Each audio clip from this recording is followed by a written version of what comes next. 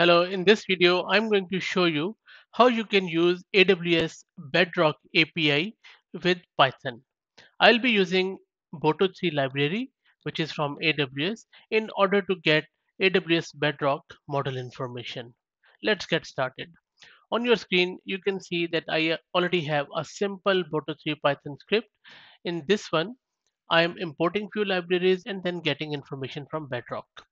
There are two prerequisites for this. First, you need to have AWS CLI installed.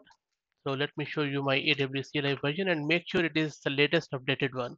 Even if you have updated it last week, it won't work. You need to update it today as of the date is today 29th of September 2023 because AWS Bedrock became public just yesterday.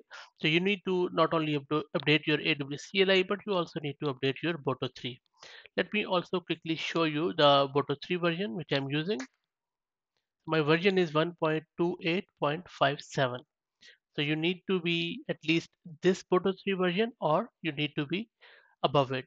If you don't know how to do it, I have another video where I describe how to update it and I will drop the link in video's description. Okay, so now we have both of the prerequisites met and I will assume that you already have your AWS credentials set up for your AWS account. Cool. Let me review the code for you. The first two lines are just importing the Boto3 and JSON library, and then on line number 4, I am getting the Boto3 client and I'm giving it the service name Bedrock. And as this service is right now available in few regions, um, so I'm just specifying US East 1 Virginia region where this service is available for sure. And then I'm calling the list foundation model function from this Bedrock client, which I have just got from Boto3 client. And then I'm getting the model name and then what is the input for this model, output for this model, and who is the provider of this model, as you can see here. And I'm also just flattening this list because this input modality is return a list in Python, and I am just uh, flattening it with the help of this join function. Let me quickly run it to show you how it works. So py test bed, let's wait.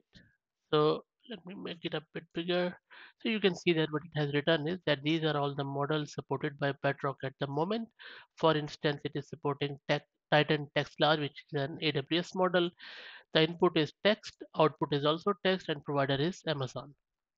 And then similarly, for example, there is a stable diffusion Excel model.